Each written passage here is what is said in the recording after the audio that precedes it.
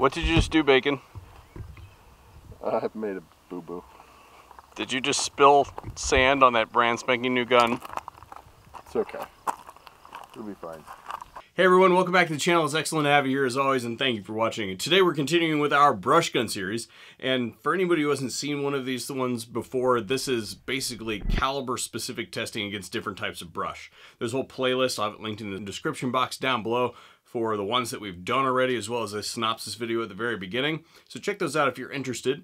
And today we're actually going to be jumping the gun a little bit. The next caliber that you guys wanted to see was 45-70, but I'm waiting on the ammunition for that video. So we're going to jump the gun and go to 35 Remington because I was able to find some 35 Remington ammunition. So this is what 35 Remington looks like, and I am going to be honest and say that I have absolutely no experience with 35 Remington. Now the gun that we're going to be using is this guy right here. This is a Henry 35 Remington side gate loader. This is a beautiful gun. Henry started adding the side gate loader a couple years ago under extreme market pressure.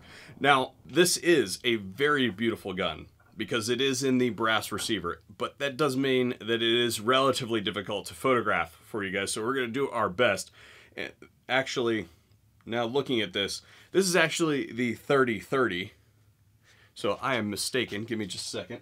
This is the 35 Remington, and the only difference that you can really see outright on these two rifles right now is this one actually has the scope base on it. Both of the rifles have the ability to add a scope base, and we actually did the 30-30 already. There's a full video out on that, but this gun is relatively the same as far as a full review is concerned, so if you're looking for the features of this particular gun, then I will link you over to the 30-30 version of the rifle. Speaking of 30-30, this is a 30-30 round. This is a 35 Remington round. I think their overall length is equivalent. I'd have to put some mics on it. So this is a rimmed cartridge. This is an unrimmed cartridge. So I would call the 35 Remington a more modern version of the 30-30. Now, this cartridge weighs 150 grains. This cartridge weighs 200 grains. So again, at this point in time, I have not ever fired a 35 Remington, so I don't know what this is going to be like. I'm guessing this is going to be just a touch more snappy. It's so hot. Whoa, yeah. Oh. Yikes. I was kind of not expecting that. That said, let's go to the range, guys. And don't forget to leave a comment in the comment section down below on what caliber you guys want to see tested next. All right, Bacon. So you zero this thing, so tell us what we got going on here. We started over here. We figured out we were over here by firing this one at 25. Yep. So we adjusted it, landed here, adjusted it again, and then we shot this 4-string. By popular demand, 35 Remington, boys and girls. We're going to be shooting a Henry side gate loading, 35 Remington, and I really wanted to find some characteristic ammunition that you normally see for 35 Remington, but all we could find was this Lever Evolution Hornady stuff. So this is 200 grain FTX, which is a terrible bullet, but we're gonna see what happens. I've never fired a 35 Remington before, so that's why I'm doing the first shots.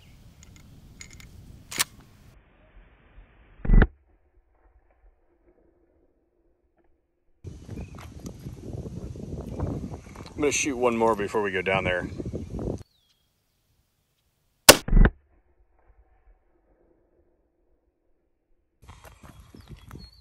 I would call that a zero effect of ye old schoosts. Yep.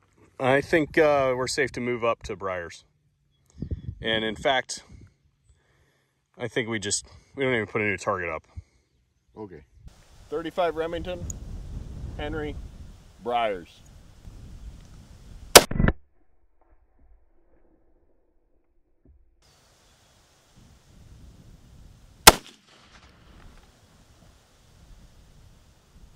So, we are hitting a little bit lower than our zero was. First shot, second shot? Correct. Okay, and these were the previous two. Yes. I mean, I'm not saying that this is like super terrible. No, and I'm also not seeing any destabilization at all. Yeah, these holes are nice and round, like as opposed to when we shot the 30-30, they were kind of keyholed pretty bad. So let's move to sticks. Stick.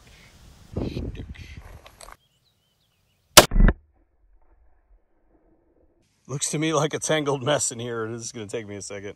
Shot 2.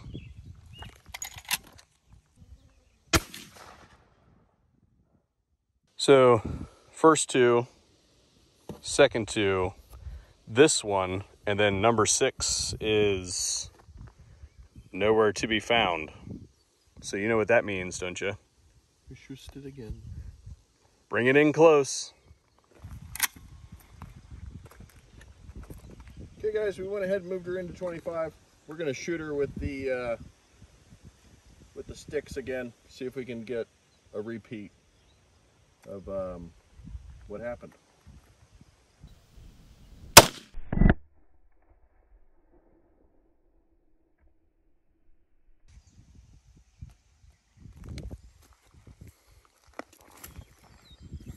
Behold, going the wrong way down a one-way street. That thing is so keyholed. Wow. So, FTX bullets, not immune. Well, I'm surprised that it didn't deform. It's still the shape of a bullet. Which is what we've always seen whenever we shot those, anything with those, is that they're roughly recoverable. Right? So, consistency. Do you know what time it is? Is it tree time?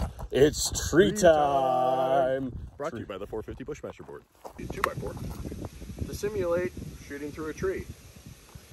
Because that's exactly the type of inbred crap that happens over there at the 450 Bushmaster board.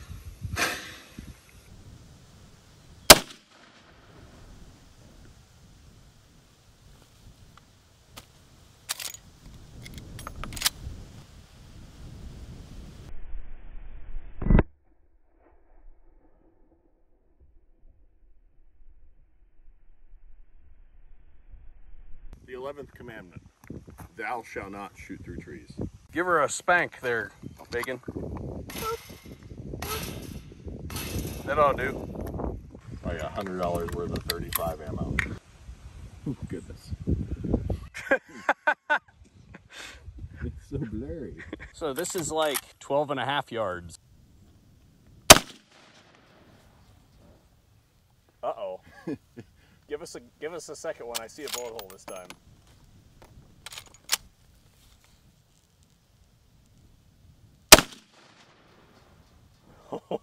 Bacon was saying that he thinks that we ought to discontinue the tree test, and I don't think that that should happen. Yeah, I don't think we should discontinue the tree test. I just think that we should just arrive at the point you can't shoot through a tree. Somebody is going to see this. Somebody's going to see this. Be like, ah, you can do that. Yeah, that's fine. So what have we learned? Well, number one, and this wasn't even in the original test meeting. The whole tree test was just something that I was like, hey, you know what? I've got an extra 2 laying here. Let's go ahead and shoot it. It was never intended to be part of the thing, and it's kind of become part of the series. So take it with a grain of salt. It was really just me kind of messing around. But I think that it is definitive that if you think that you can shoot through a tree, that you are completely unethical. I don't care what the caliber is. It's not okay to shoot through trees at game animals, period. Moving on from there, I think that we can also definitively say that, and I hope that there's going to be an exception to this rule, those twigs that we're shooting are pretty rough on just about everything. And I was hoping by using the FTX bullet that we might have an exception to that rule. The FTX bullet, in my experience, is a terrible bullet. I have shot lots of game with FTX loadings in a variety of calibers, and if you can recover the bullet, generally speaking, you can identify that as an FTX bullet after the fact. And in my opinion, that's terrible for performance on game. Now, I don't know what kind of voodoo magic they've got poured into these things. It seems to do sufficient damage to tissue. It just doesn't do it by the method that they advertise that it does. It doesn't dump energy. It doesn't dissipate energy by breaking up the projectile into the target. So I was hoping that by using it against different brush mediums that we would see that performance carry through, and it turns out that no, it doesn't really. It doesn't break up, but it's still very easily deflected by something as small as twig.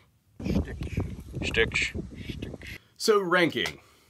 I'm still putting 12 gauge above both 30-30 and 35 Remington. So I'm still saying that it wins. However, depending on what medium you're looking at, I feel like it could go either 35 Remington 30-30 or 30-30 35 Remington.